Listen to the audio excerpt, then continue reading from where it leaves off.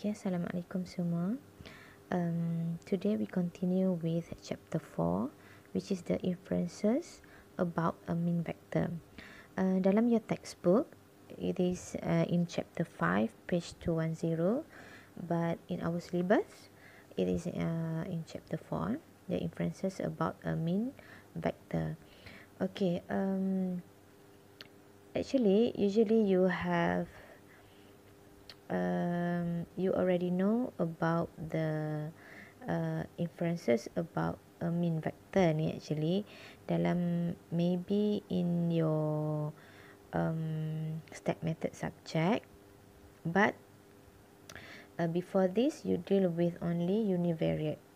Okay, so in this chapter we can see how to conduct the test of a mean when the variables involve more than one variables, which is the multivariate.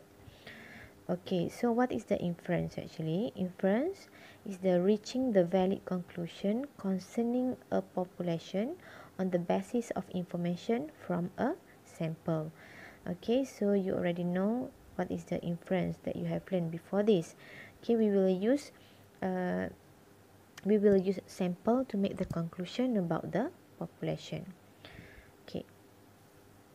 Okay, so this is the 4 topic that we will cover in this chapter, but today I will focus on 4.1 and 4.2. Okay, so we start with 4.1 subtopic, which is the plausibility of mu naught ataupun mean as a value for a normal population. Okay, in your textbook, it is on page 210. So, for this subtopic 4.1 ni, I will recall balik, I will explain a little bit about the testing of the mean value for univariate. Okay, this topic that you have learned before this in step method. Okay, so we know that we can test the value of mean using the using the t statistic and compare with the t table. Okay, before this. Okay, when we are testing something, when we are testing the parameter, which is the population, here our parameter adalah mean. Okay, we want to test whether the mu naught is a plausible value for the population mu. Okay, value mu naught is a plausible value for the population mean mu. We want to know whether the value of mu naught adalah plausible, which is logic ataupun boleh digunakan to express the value of population mean mu. Okay, so to conduct this test, we will use two-tailed test, which is the hypothesis will be mu h naught mu equal to mu naught and h1 mu not equal to mu naught. So now we want to know whether the value of mu naught ni plausible ke tidak when we are for the population mu. Okay, so that is the hypothesis. The test statistic, okay, this test statistic that you have already familiar, which is x bar minus mu naught minus s divided dengan square root of n. X bar adalah sample mean, mu naught adalah the value that we want to test, and s adalah sample variance, and n adalah sample size. So this formula you are familiar before this. Okay, so for this test, we testing for the univariate. Okay, and then we have the hypothesis testing, we have the test statistic, and the decision rule will be reject h naught when the absolute value of T tadi, test statistic, is more than the value of T table. Okay, which is the T n minus 1 alpha over 2. So if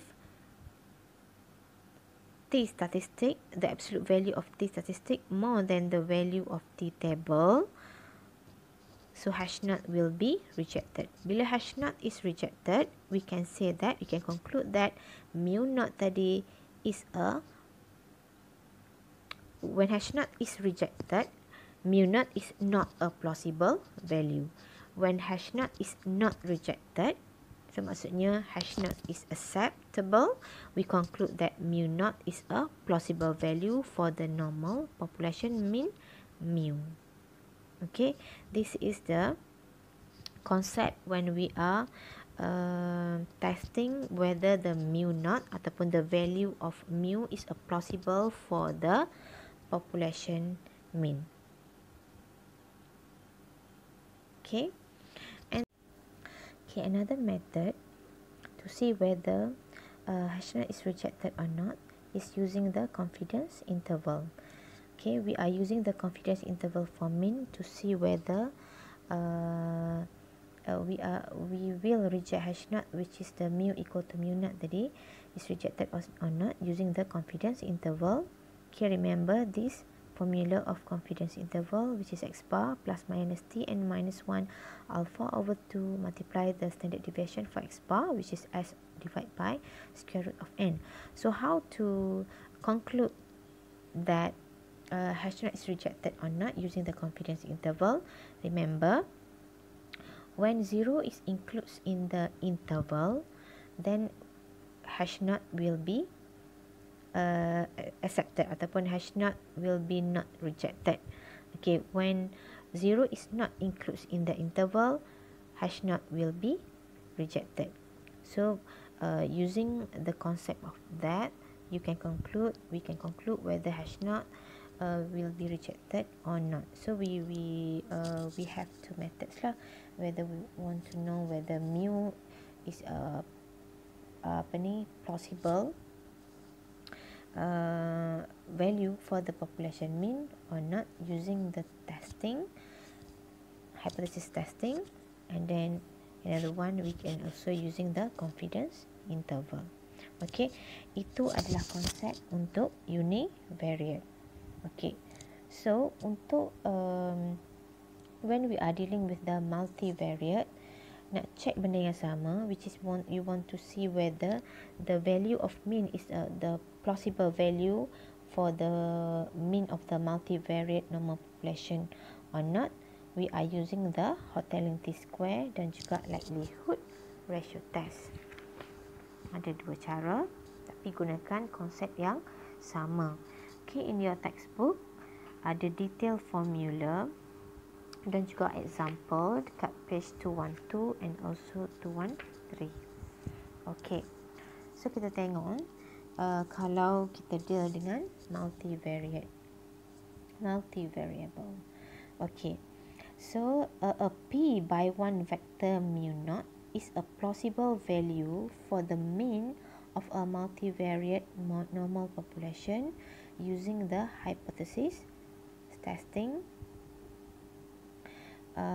Okay, so mu naught vector vector mu naught, kalau kita deal dengan multivariate, kalau dia bold tu adalah vector.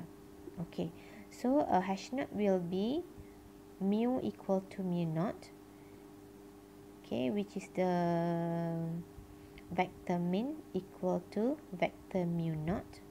Mu naught will be the value lah. H1 vector mu not equal to vector mu naught. This is also the two-tailed test. Okay, so mu dan mu naught tu adalah vector, which is the dimension will be p by 1, right? Okay, the test statistic dipanggil square of the test statistic.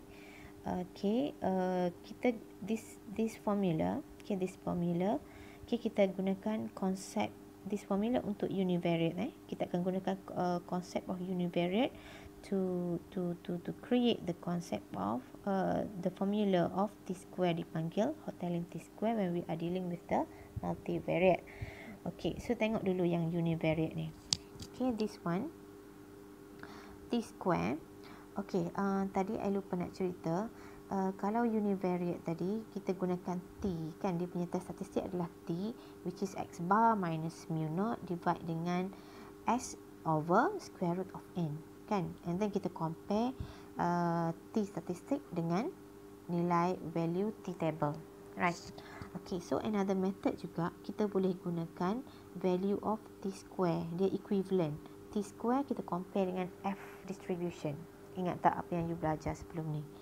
Okay, so T square adalah x bar minus mu square. Sebab T tadi kan, T value T kita squarekan dia. So x bar minus mu naught square divide S square over N. Sebelum ni, kalau T x bar minus mu over S divide square root of N. So T square will be x bar minus mu naught square over S square divide N. Okay, so daripada sini, okay, this part, okay, it is equivalent with this part. Betul tak? Okay, so kalau yang ni kan S square over N tadi, kalau kita darab dia akan jadi darab N over S square. Betul tak? N over S square, so N kat depan ni. Divide dengan S square, bila kita nak bawa naik atas, dia akan jadi S square power of negative 1. X bar minus mu square, so satu di sini X bar minus mu, satu di sini X bar minus mu. So this term and this term equivalent. Kita akan gunakan this term untuk create the multivariate and log this here. Tapi untuk multivariate kita akan gunakan vector dan matrix lah, yang bold tu kan. So daripada sini kita create this multivariate. Dipanggil hoteling t-square. You kena hafal this test statistik. N adalah sample size, X bar adalah mean vector, sample mean vector. Mu naught adalah value ni tadi, vector of mu naught. Okay, kat sini transpose. Okay, multiply S inverse, which is the variance covariance, sample variance covariance matrix inverse, X bar minus mu naught. Okay, so here will be X bar will be P by 1, mu naught will be P by 1. So transpose.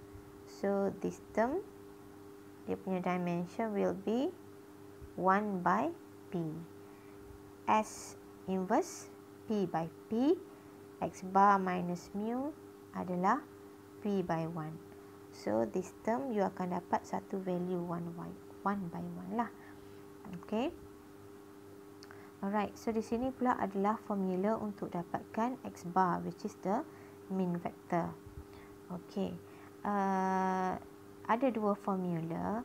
Sama ada you gunakan this formula ataupun you guna cara biasa macam sebelum ni lah. Macam mana nak cari X bar, you just dapatkan mean untuk variable x1, dapatkan mean untuk variable x2 dan susun dalam bentuk mean vector. Ataupun boleh gunakan juga this formula. Okay. Okay, formulanya okay, kalau yang tu, okay, kalau tengok kat sini so X bar adalah P by 1. Macam mana kita gunakan this formula untuk dapatkan X bar? 1 over N X transpose. X adalah, kan you susunkan N X matrix will be P by N, right? Dia akan susun dalam bentuk kolom. So dia akan jadi P by N, N by P. Tapi kat sini X transpose dia akan jadi P by N multiply by matrix of 1. Matrix of 1 ni adalah N by 1. N by 1. So maksudnya ianya adalah vector N by 1. Bukan P by 1 N by 1. So vector 1 ni maksudnya dia punya all the element will be 1, which is the dimension will be N by 1. Okay, bila you multiply this matrix, so you akan dapat P by 1 lah. Okay, untuk X bar. So ada dua cara lah. Sama ada gunakan cara biasa, you dapatkan mean for every variable, dan susun dalam bentuk mean vector ataupun gunakan this formula. Okey. Yang kedua adalah macam mana cara you nak dapatkan variance covariance matrix. Okey, variance covariance matrix ada dua method jugalah. Macam sebelum ni pun you boleh gunakan. Kalau macam sebelum ni kan dalam bentuk matrix tu dia punya all the diagonal will be the mean untuk mean pula apa ni, variance for every variable. Okay, so macam mana cara you nak dapatkan variance for every variable tu that you have learned before this. Cumanya dalam chapter 1 dulu Sn kan, Sn, so dia bahagi dengan n yang you kira tu, dia summation of xi minus x bar square tu divide dengan n, but now you kena bahagi dengan n minus 1. Okay, remember you kena nak cari variance matrix for sample, you kena divide dengan n minus 1. So ada dua cara, macam sebelum ni pun boleh, ataupun gunakan this method pun boleh, gunakan matrix. So kalau kat sini tengok x ni adalah matrix of x, disusunkan matrix tu kan, so dia akan jadi n by p, alright, minus dengan matrix of 1 n by 1 dan matrix ataupun mean vector transpose, so it will be 1 by p. Mean vector sebenarnya p by 1, tapi dia ada transpose kat sini, sebab tu akan jadi 1 by p. Okay, multiply dengan and then kena ada transpose kat sini, transpose. Okay, multiply dengan x, matrix x, which is n by p, dia punya dimension, minus matrix 1, multiply mean vector transpose. So you akan dapat, using this matrix, you akan dapat variance covariance untuk variance covariance matrix. You will use this untuk cari value of t square nanti. You nak replace here kan, you nak cari the inverse of the variance covariance matrix. Okay. So kalau dua variable, senanglah, you boleh gunakan boleh buat manually lah kan, nak cari variance covariance matrix macam you dah buat sebelum ni. Okay, so that is the formula to get the hotelling t square. So also you need to know the distribution untuk t square ni. Distribution untuk t square actually adalah F distribution, which is yang kita nak compare whether kita nak reject H naught ataupun nak accept H naught. Kita akan compare dengan F distribution. So the distribution of t square will be this one. Nilai c square ni adalah distribution untuk t square. Sebab tu kita comparekan t square dengan c square. So kalau you nak tahu distribution untuk c square, you need to use this formula. N minus 1, N adalah sample size, divide dengan N minus P. P adalah how many number of variable involved, multiply by P, and then multiply dengan value from F table. Okay, statistical value from S table. F, P, N minus P, value of alpha. So if the hotelling t square more than the value of c square, the H naught will be rejected. Bila H naught rejected, apa you nak conclude? Bila H naught is rejected, we say that the mean vector ataupun the vector of mu naught is not plausible value for the mean. Okay, kalau H naught is rejected.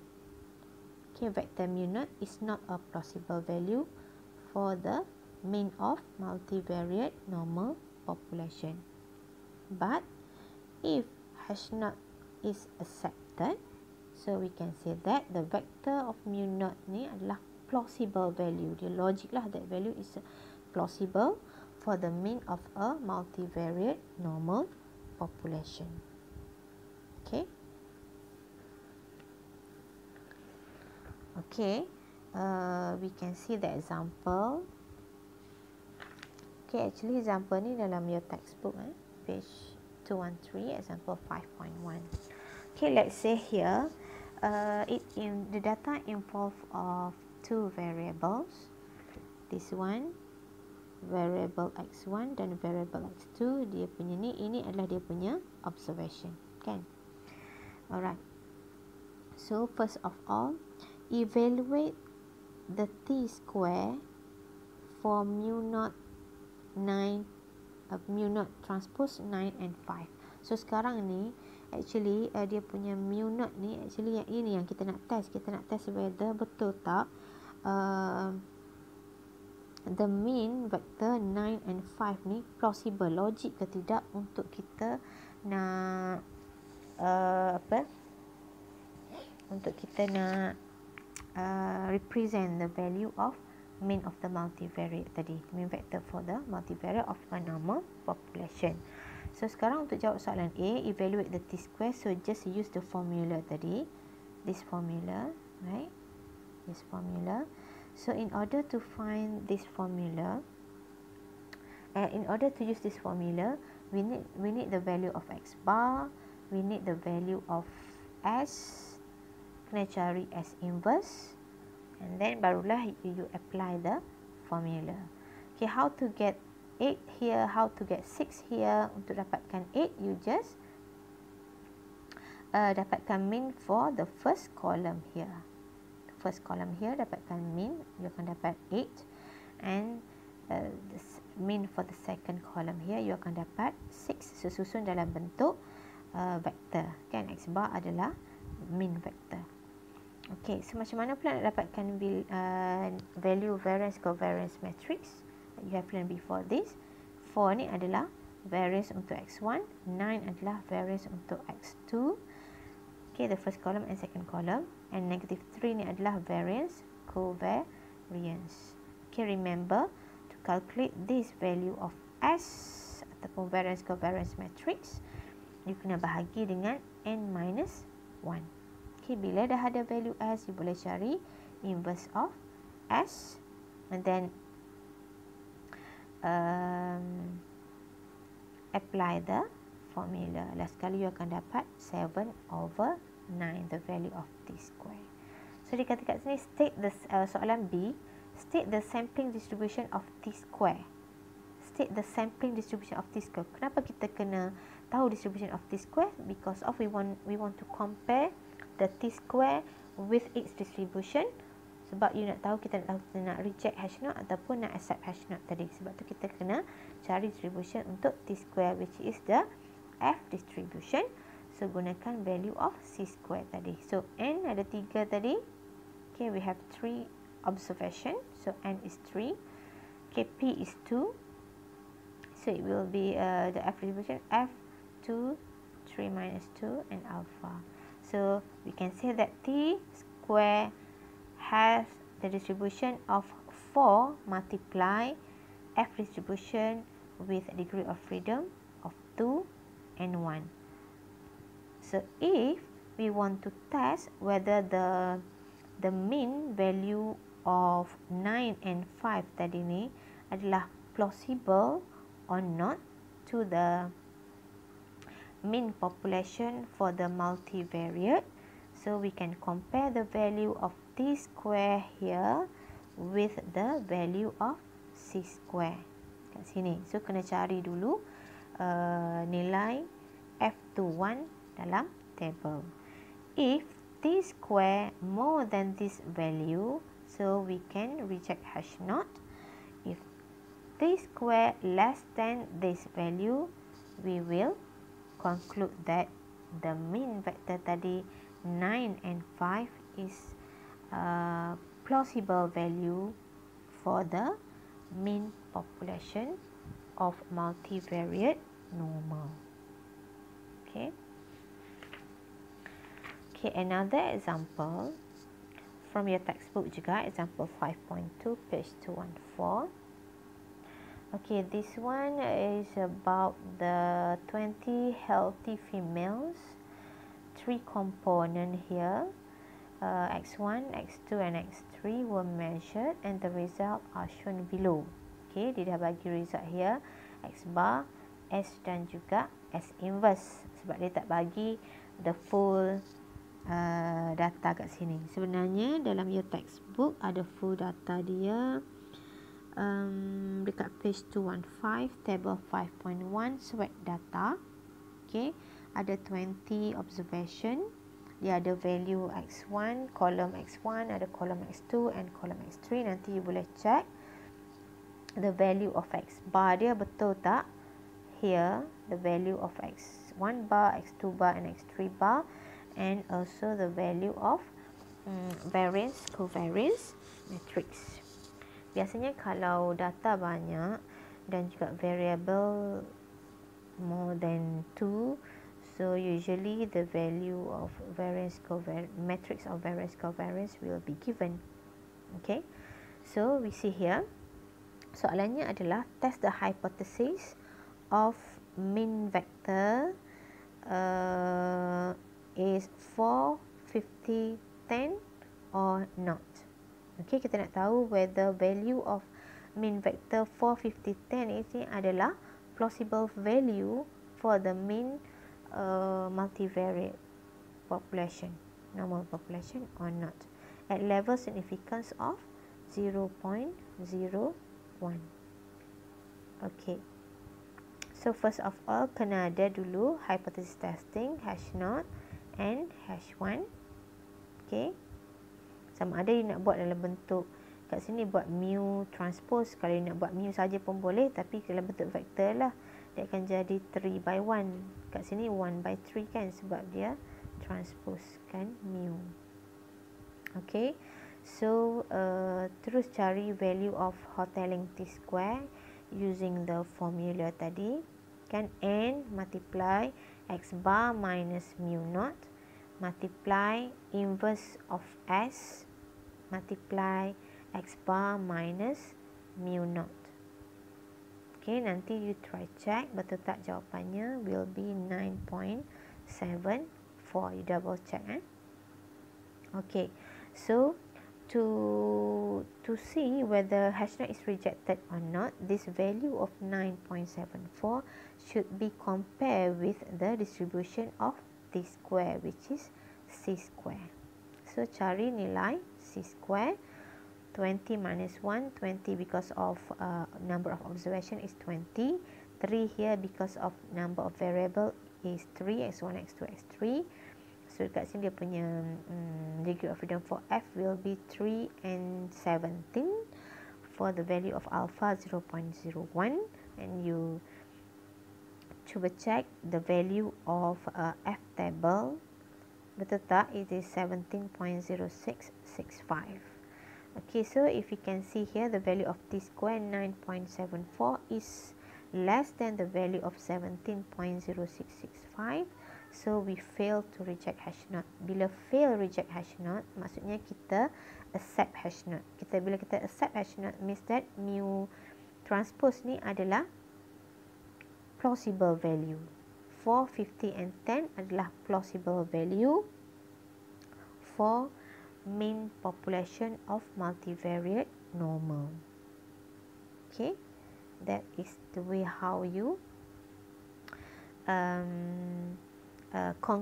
make the conclusion about the hypothesis testing of the mean vector. Okay. Okay, another method is likelihood ratio test.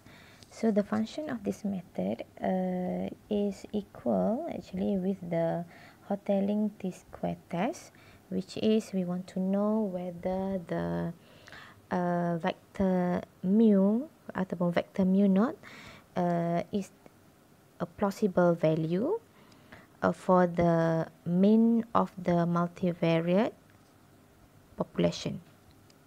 Okay, so we have the hypothesis H0 mean vector mu equal to mean vector mu naught against H1 mean vector mu not equal to mean vector mu naught. And then we will reject hash naught if the big lambda, here is the big lambda, which is the absolute value of the big sigma hat over absolute value of big sigma hat naught power of n over 2, which is we can calculate this big lambda using the matrix notation also, which is the absolute value of big lambda hat tadi. We can calculate using the matrix notation vector x minus matrix 1 multiply vector x bar transpose multiply vector x minus matrix 1 multiply main vector x bar. Okay, itu adalah how to get the big sigma hat. Okay, and then big sigma hat naught will be x min vector vector x minus matrix 1 multiply main vector mu naught transpose and then multiply with x minus 1 mu naught. All of that will be in the absolute value and power of n over 2. And then if the value of big lambda here less than the value of c, then we will reject hash naught. Means that bila kita reject hash naught means that the mu naught, the vector of mu naught here is not a plausible value for the mean multivariate population. Okay, sama like the Hotelling T-square test. Cuma kat sini untuk likelihood ratio test, we will use the ratio of big sigma hat and big sigma hat naught. But usually to test whether the value of the mu naught is a plausible value for the mean of the multivariate normal population, biasanya we will use the Hotelling T-square. But this is the concept untuk likelihood ratio test. Okay. And then what is the weak lambda? So weak lambda actually adalah big lambda power of 2 over n. So it will be the big sigma hat, absolute value of big sigma hat divide absolute value of big sigma hat naught. So actually dia daripada sini lah. Okay, daripada sini big sigma equal to this. This is the formula actually.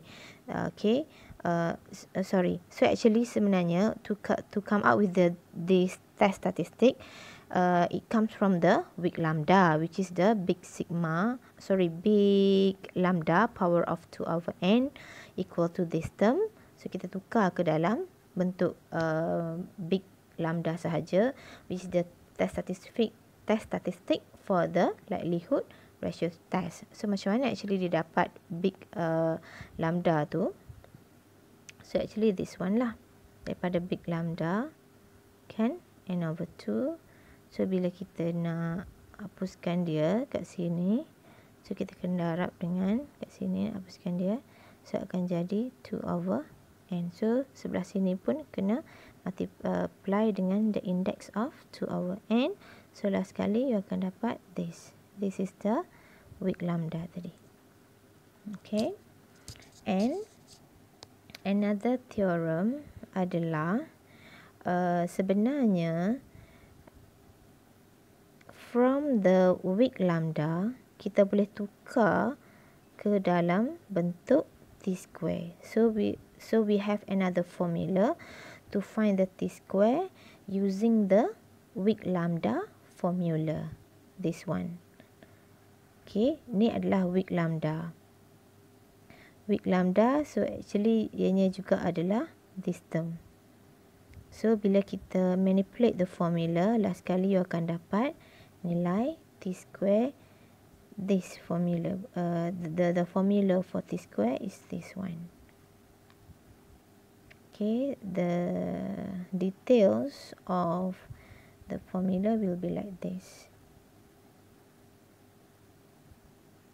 Alright, this is the formula tadi, which is the here with lambda tadi kan, with lambda.